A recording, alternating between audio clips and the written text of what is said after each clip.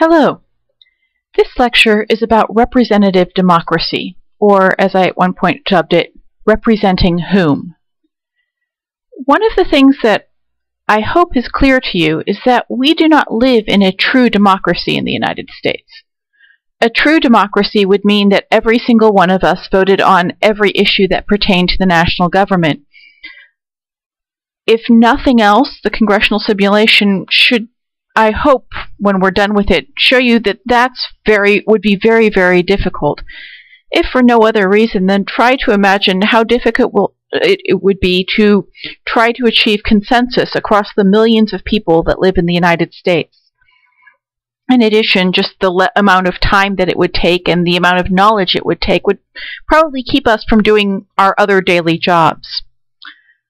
What we have instead is what's known as a representative democracy.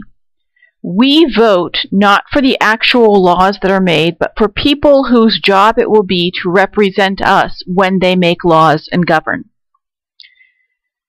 This leads to the rather important first question. When we elect legislators or others, what exactly are they representing? If you've read the book, you know that there are at least 4 different potential answers to this question. One way to look at this is whether they look at national interests or local interests. And when we elect legislators, even to the National Congress, this can be a rather interesting tension. Most notably, I think, and this has actually remained an issue for the last 10 years or more, actually 20 years or more, is, for example, the decommissioning of military bases. Those of you who've paid attention to politics in Pittsburgh lately know that they're, for example, talking about shutting down the air wing that's based at Pittsburgh International Airport. This is an interesting issue because from a national perspective, it might make a lot of sense to shut that base down. It would save a lot of money out of the national budget, and people have argued that those services could be done elsewhere, perhaps at a larger existing base where they wouldn't have to pay for additional housing and so on for additional people. They could just put them into the base. From a local level, however, local legislators are very much fighting to keep that base open. Why? Because local interests are very much served by that base. That base employs people. It gives them jobs. It puts people in the area that are going to spend money at local stores and local restaurants and so on. A legislator has to balance these 2 issues. Should that legislator vote for the national interest, which might be to try to save money by closing that base, or for the local interest, which wants to keep that base open because it helps the local economy? That's one tension in who legislators represent. A second question or tension is the tension that comes out of the Edmund Burke readings. Should legislators represent what we say or what we need? This is summarized very well in Edmund Burke, but it's important to realize that this also happens even today. The best example for that might be something like, well, when I lived in Ohio, it was something like tax cuts. Local school districts had to be funded by local taxes, and every 10 years or so that those taxes went up for election. Now, on some level, it is in everybody's best interest to have a well-funded school system. That's what we need. We need a good funded school system so that kids can learn, so that kids can get jobs, so that, you know, when I go to my doctor or to somebody who's going to fill my orders, I have some assurance that they know what they're doing. That's what we need. On the other hand, tax issues in Ohio were particularly contentious, and so every time people had the opportunity to vote, they voted based on what they themselves wanted as opposed to what they needed, and they wanted to pay fewer taxes. This is the tension between being, as Burke called it, sort of a guardian or a representative. A guardian would say we need to vote for what's in the would need to do what's in the best interest of all the people as a unit, whereas a representative would vote based on what each individual said, which was we need lower taxes. An additional tension within each legislator as to who they're representing is the question of political parties, and we'll go into greater depth about that in a few weeks. But it's important to realize that, in part because we have basically two very large parties, parties tend to be sort of catch-alls and don't necessarily have a coherent ideology. So that when somebody says they are, well, in the current election cycle, Mitt Romney is a very good example. Mitt Romney, a Republican from Massachusetts, is being called incredibly liberal by other Republicans, in large part because Massachusetts tends to be a much more liberal state. There are Republicans who say that that all legislators should vote for Republicans, regardless of whether their individual constituency might be a little bit more conservative or a little bit more liberal. And while I'm talking about Republicans, it's important to realize that the same holds true for Democrats as well. Political parties tend to have one set of ideologies, but it's important to realize that people in different areas may vote very differently than their party would sort of dictate. Finally, there is a question about whether legislators should vote based on their own beliefs. And this is something that's been highlighted, especially in the last, again, 2 decades or so, because in sort of very personalized campaigns. If you've watched the election campaigns at all recently, you'll sort of see that there's this sort of tendency in these campaigns to sort of say that we should all vote for Senator Smith because Senator Smith is exactly the way you are, and Senator Smith believes the same things you do. Well, this is okay, except that this may clash with a number of other things, including, maybe Senator Smith doesn't always believe the same things you do. Maybe Senator Smith is Muslim and you are Christian, but for the most part, Senator Smith has all kinds of other issues, believes all kinds of other things. Should they vote based on their conscience, or should they vote on something else? These 4 sort of questions about what legislators represent, whether they represent the national interest or the local interest, whether they represent what we say or what we need, whether they represent their party or their individual constituents, and whether they represent their own beliefs. These are all very interesting tensions that kind of go into almost every decision that a legislator may make. Some vote are very consistent in that they will vote one particular way or another, but for a large number of them, they will vote different ways on different issues based on whether they think it's something that's a local issue or whether it's something that they feel they have a very strong it's something that appeals to their conscience. That's important to keep in mind. The second question when it comes to legislators is the question of whom they are representing. And in particular, for the House of Representatives, a legislator is supposed to represent their district. Now, your book has a very nice picture of the original gerrymander. And the gerrymander sort of came into existence. It's on page 373, if you want to take a look at your book, page 373. What that is a picture of, and sometimes it's hard to tell now, those towns that are sort of highlighted in dark, that sort of become this rather interesting dragon-like creature, that was one congressional district.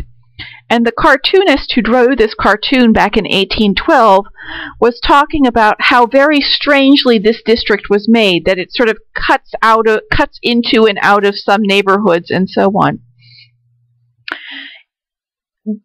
This idea of gerrymandering, although everybody always sort of claims that it's a very bad thing, has not gone away. And it exists for a number of reasons. Gerrymandering is basically about reapportionment, and for Congress, we're required to reapportion every 10 years.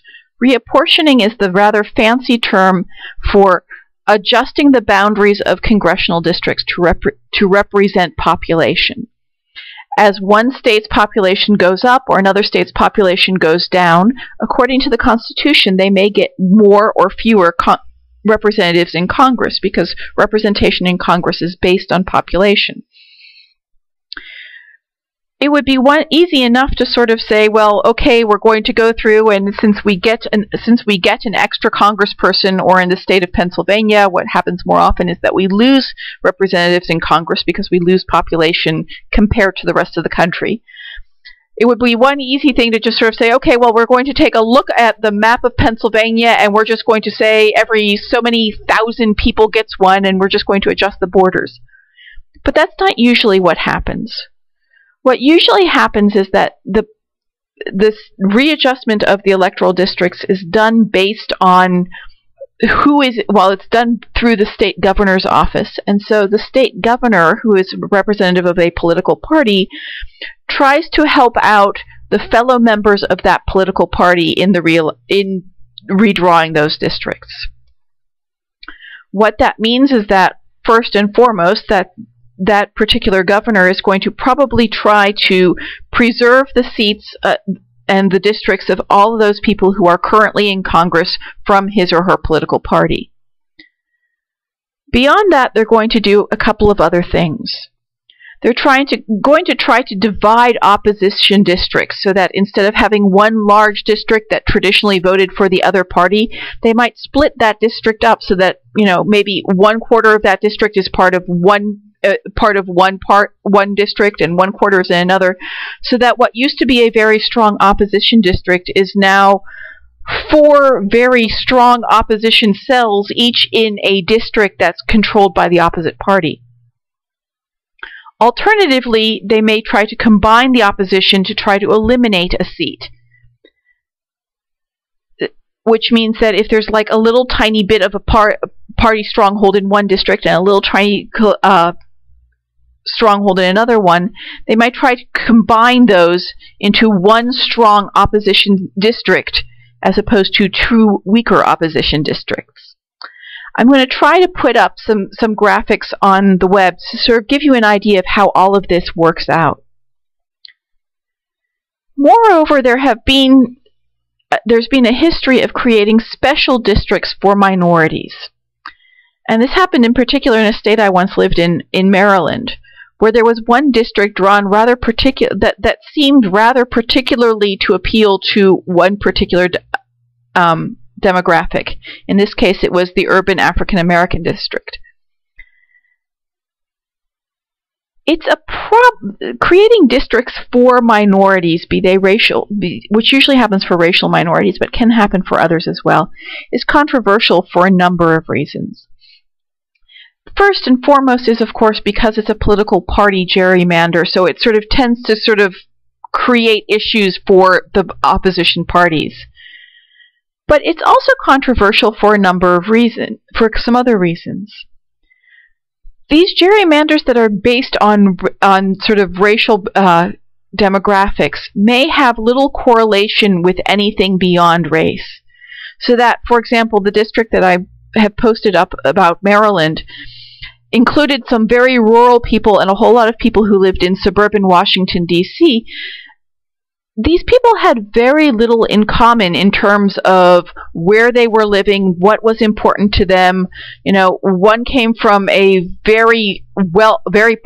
one area was very populous and had a school district that was bursting at the seams and had, all kinds of other things, also had a lot of government programs, had a lot of need for federal transportation grants.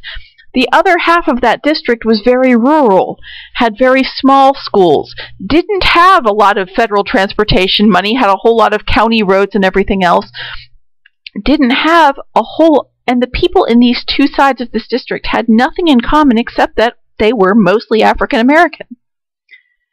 The other problems with creating a racial gerrymander is that these districts may cause people to lose traditional leaders or get very weak representation. The district that I showed you has historically had the same person time and time again. Arguably, he may have been somewhat good, but he came from the sort of more urban end of that district. The people at the rural end of that district had strong local leaders who wound up not getting a voice because this one person in the urban section of the area of that gerrymander district got most of the votes. Finally, the problem with a racial gerrymander is that it perpetuates the idea that different groups cannot get along and may increase, in fact, the demand for more gerrymanders. The idea is that, for example, if this one gerrymander for one particular ethnic minority was passed and people don't get along within that district, well, if they get an extra representative after the next census, they may demand that that particular gerrymander district be split to create one district that's more urban and black and one that's more rural and black. Or other minorities may want to get similar attention, so they may want, for example, a Korean American district or something like that. Gerrymanders occur in large part because of the way how members of the House of Representatives are elected, and because they are elected based on their districts. It's important to realize that that's one thing that's going on when representatives are making their decisions in Congress. Both members of the House of Representatives and members of the Senate tend to believe rather strongly that they are representing their constituents. That means that they are representing their voters. This may for us be somewhat intuitive, but it's important to realize that that means that on some level their interests are somewhat biased and skewed. It means that they're not necessarily representing their whole of their district, because representing voters means that they're ignoring a number of other people who may be also living in their district. For example, people who are legal immigrants are not being represented in Congress. And it's important to realize that legal immigrants may pay taxes, may collect Social Security, may send children to school, and so on, but they have no voice, they have no representation in Congress. More important, also, it means that people in Congress are not representing anyone who can't legally vote. This includes, of course, everyone under the age of 18, but it also includes people who have been convicted of a felony. And this becomes really important because people have estimated that in some parts of the country, as many as 1 in 10 adult African Americans has been convicted of a felony. Their voices are effectively lost because even though they may have been convicted of this felony 30 years ago, they still can't vote, and so their interests are not represented in Congress. What this means also is that voter drives among the underrepresented are particularly important. Why? Because if members of the Senate and members of the House of Representatives represent the people who vote, regardless of whether they vote for them or for the opponent, then it's very important to have those people who would not otherwise vote have at least let people know that they exist, that they are a member of the constituency. And that has led to a number of people who have sort of a social justice streak to do voter drives among people who would be underrepresented. This includes voter drives among, in California about 15 years ago, they did voter drives among the homeless. They've also done voter drives among the poor, and one of the first things that a lot of people do after people are registered as new citizens is they immediately give them a voter registration card. When I say that members of Congress, both Senate and House, represent their constituents, it's important to realize that they also wind up representing only a segment of their constituents. While they technically represent their entire district and more technically represent their constituents, meaning the people who can vote in that district, they most clearly represent the majority of people who voted on the day of the election that brought them to office. And I mention this because this may be different from the majority in that district in general. About 15 years ago, there was a group called the Gray Panthers. They're not called the Gray Panthers anymore, but they still exist. This is a group of older people, senior citizens, people who are members of AARP and other groups. They are significant because they are the senior citizen voting bloc, and senior citizens, for a variety of reasons, vote more consistently, more often, more regularly than any other segment of the population. So legislators have tended to pay more attention to them because they know that they can always, that the quote-unquote Gray Panther vote is something to be reckoned with. The importance of recognizing who representatives vote for also means that things like voter access becomes very important.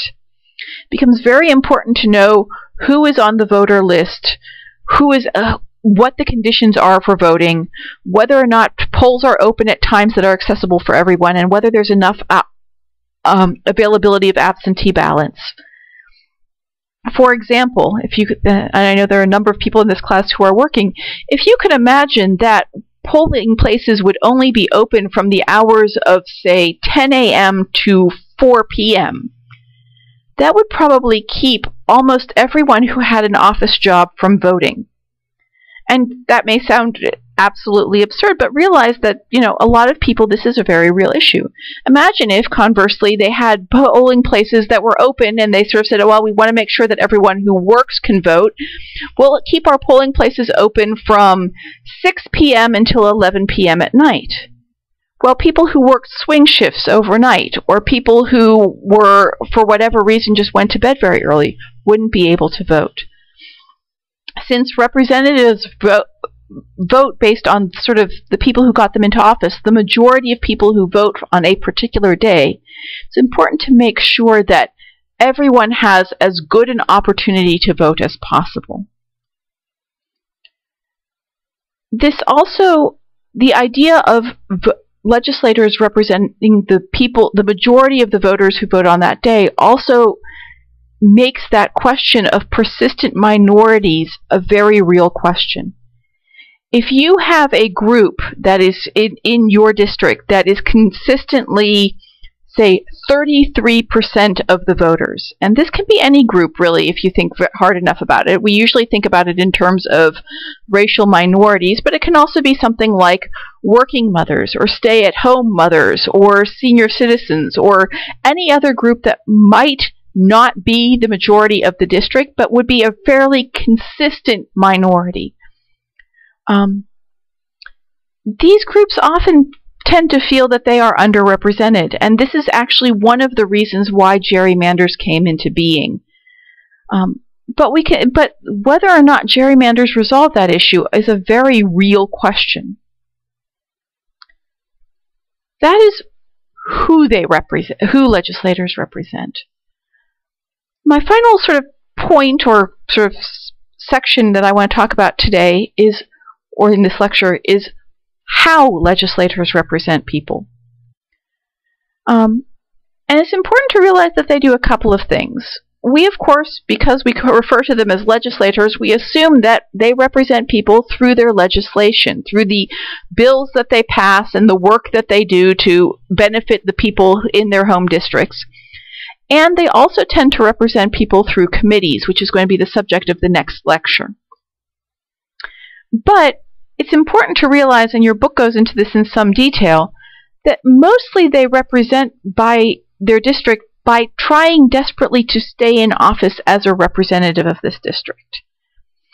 When I do this lecture, I'm never quite sure whether this is sort of a well-duh moment for everyone who's reading the book, or whether this is somewhat shocking.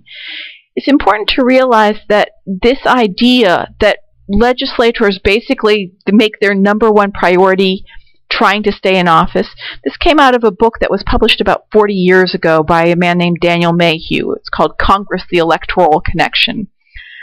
When this book came out 40 years ago, it was shocking to people because everybody assumed that that people who were in Congress were there to represent their districts, and it never occurred to them that they were there and that they saw their #1 job as staying in office.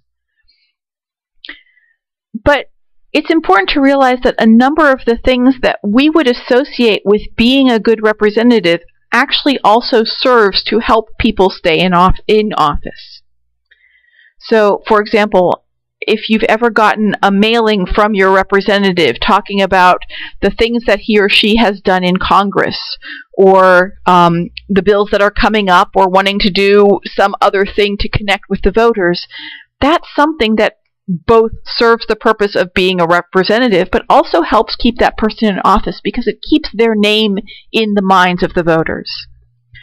When Congress people respond to letters, that's one of the things that they do to help stay in office. When they meet with constituents, it helps remind all the constituents that they are there as their representative. The slightly more controversial things that they do that also are related to the office are proposing legislation of local interest. And they will sometimes do this regardless of whether they think this particular bill will pass or not. So as long as they can sort of make sure that they can put something in that will help their constituency, or at least put their constituency's name in the congressional record, they will do this. And in fact, the congressional record is filled with sort of statements where members of Congress stand and sort of honor things that are happening in their local districts. People who have turned 100, for example, or school teachers who have won national awards. That's part of what they do to sort of stay in office.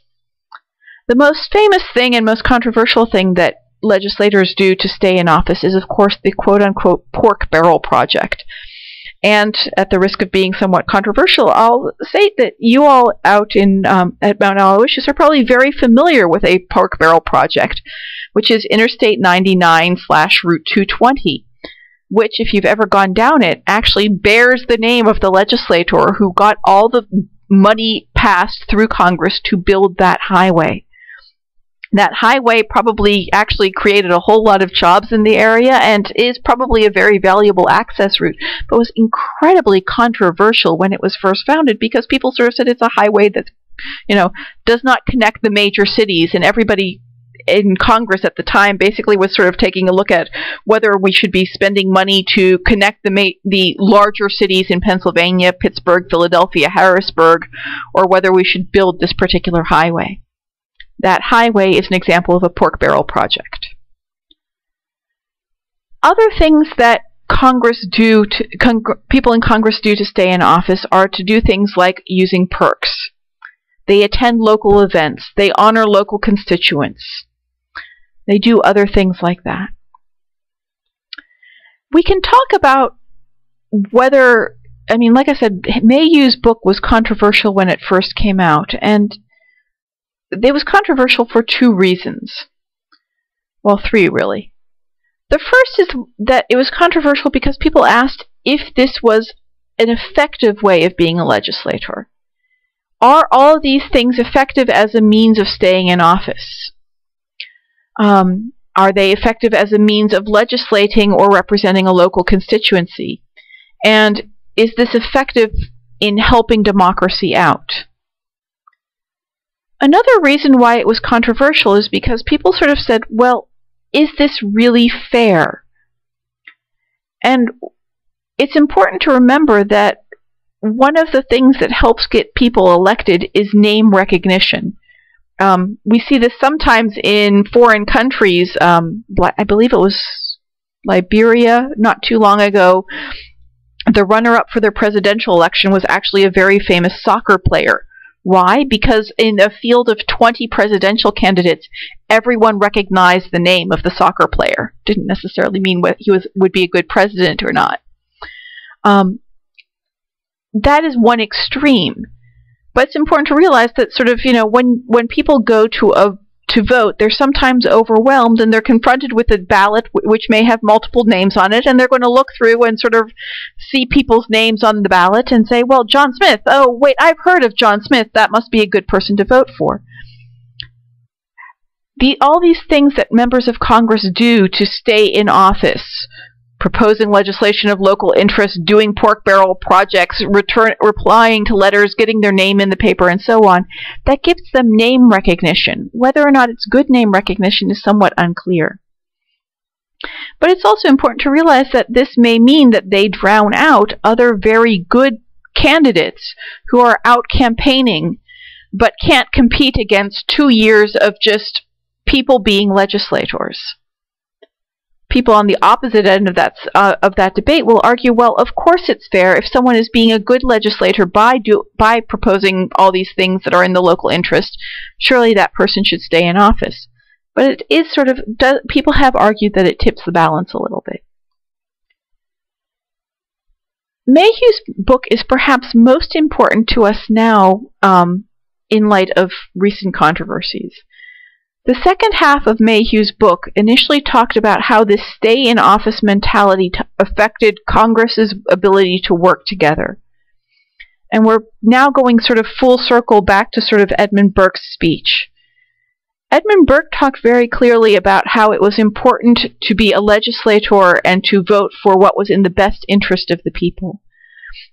However, if most of Congress is especially the House of Representatives, is working primarily to stay in office, they're going to probably spend a lot more time focusing on what is in the best interest of their constituency, or more particularly their block of voters.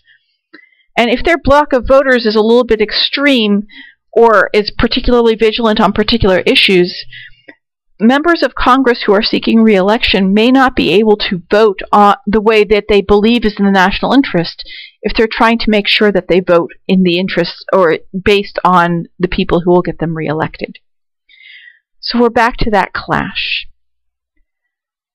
What I hope you've gotten out of this particular lecture is the ways in which Congress, individual representatives in Congress, have sort of divided loyalties as they try to make decisions about how to legislate. The next lecture will talk more about how actual legislation happens, and then we will hopefully be able to do a simulation that will make all of this hopefully seem a little bit more clear to you all. Hope you have enjoyed this time, and have a good day.